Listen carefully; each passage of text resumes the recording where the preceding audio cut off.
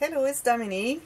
So I'm back after having shown you the album for the little boy Luke with the That's My Boy 12 by 12 sheets that I have made the gatefold folio. So I told you I would be back with the little, I should say the Big Sisters album with the same pattern, the folio, the gatefold folio as well. So I used Sweet and Sassy. So I had the 6 by 6. I used only a couple sheets. Well, maybe a little bit more, but not much. I still have a lot from another project. And also I used the 12 by 12. But I have to tell you that the 6 by 6s are, some papers are the same, some are different. Because of all the papers, all the sheets they have, the cards, there are so many. As you can see, there's this one, and there's another one that I have finished the whole thing, and this one here. So they didn't do that, so they did other stuff instead, which is very nice. So it's nice to have a little extra smaller sheets like this one. I really like this one. So anyway, so I use one sheet of each, maybe not quite, maybe I did one sheet of each of these, so I'll have a lot for another project. So there it is. That's what it is. So same thing, so with the plate here, but this time I was careful because the other one I had made my big pouch just the width of the page when I glued it on, so it kind of made the whole album forcing outwards, so it was hard to get too close together. So I had to use the big magnets, the bigger ones that I bought at Home Depot. But this one I was careful to have all my pages a little bit smaller so that it's easy to close. There's no tension outwards, so that I could use my magnets. But I had to use 3 here and 3 here, so that's 12 magnets just in this one. It's a lot of magnets, and you know how expensive they are. So anyways, so here I used a feather, a little bouquet of flowers, a couple of pearls, and here a little bow. I made this cross stitch here with her name and a few like little heart and flower and borders. A little puffy sticker, a little butterfly, and I have this cute little bling here that is so cute that I bought at my dollar store in Canada. So yes, I'm really happy about this, how it turned out. And here the cross stitch I had to mount on a piece of cardstock that is contrasting a little bit, otherwise it would have been mixed with all the flowers and we wouldn't have seen it, so I had to make something like this. And I use a little what's the name, Fisker punch, corner punch with this little fantasy here. And also I have used fabric on the spines and a piece of lace, and this is the back. So as you know, this kind of album, the way it works is that this is an idea from Frances from Your Book of Memories, I have to say, because she inspired me a lot. I just made it a little bit bigger with more flaps. So you have this plate here that is magnetized. You just remove it and then the book opens, as you can see. So it opens this way. So first of all, you have the 2 spines, not spines, I mean the 2 front cover here, where you have those little flaps. So again, like I did with the little boy's book, I had made my spine a little bit bigger than the original book, so it's even bigger than before. So I had to kind of fill this gap here. There was a big gap here between this and this. So I made the accordion here, accordion booklet, if I can call it. So here you have a little card in this pocket. It goes like this, pocket here, photo mat, you can journal on that. And then here you open like this, so pocket here. Yeah, I didn't want to put too many pockets because it would have added too much bulk here, and that would be too much. So I still want my book to close. I don't want to have any problems. And then you still have to add the photos. But as you can see, there's a lot of room. So for sure, a lot of room for the photos. And behind, I mean, okay, this is the album itself. So it's part of the album. It's the flap that goes on this side, and here I have made those 2 tags, same here, and on the other side we have the 2 tags as well, the same 2 tags. So it's a pocket that I made here.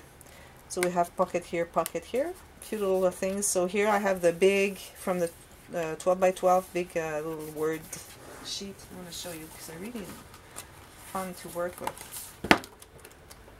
Like this. I think there's 2 of them. Maybe not.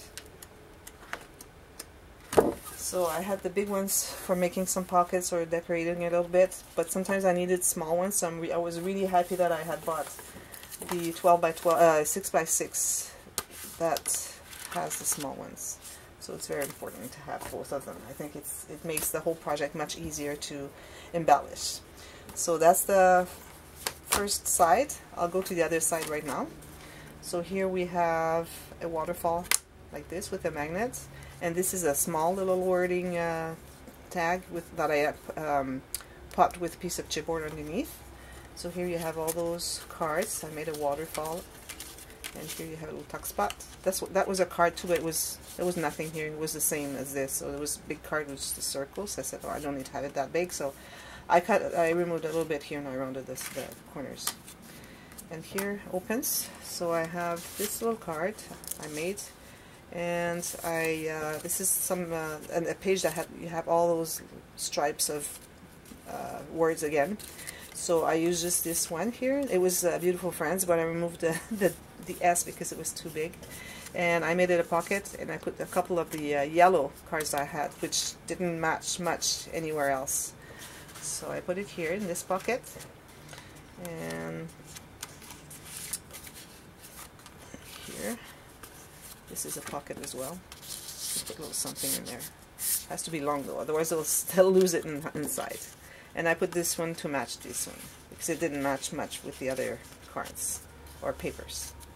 And again, you have the same cards in the back. Okay, now the center. So the center, as you can see, has got 2 sections. I shouldn't say that because I wanted to, I'm kind of spoiling the surprise for those who haven't seen this album before. So here I had the 4x6 cards. The only 6 they had, 5 of them were portrait, and 1 of them was landscape. So I had to make my waterfall sideways. When I have the portrait cards, that's what I do. I do the sideways. So they can do a lot of journal here, all of them. So they made them all with the lines, which I like, because otherwise you have nice pattern. You cannot write anything on it, and you don't want to cover it with a photo, so you get to lose the surface to write. So I rather have a photo here and then write on the card. And here you can tuck a few. I matted this one so it would be stiffer. And this one I popped on a piece of chipboard. So I only have 5, unfortunately, but I think it's cute anyways. So that's that one. And then we open this. Here I made the waterfall cascade. I have 6 cards on this one. This one catches here. I should have made that a little bit longer. It's okay. Once you're in there, it goes back. And I made a liner with it, or on-page pocket. I made this large card. 2 big photos here, and then photos here. They can tuck something. No, they cannot. Here they can tuck something in there. So there's like at least 4 photos there. It can go large photos. Here, I really like making the liners like the on-page pockets.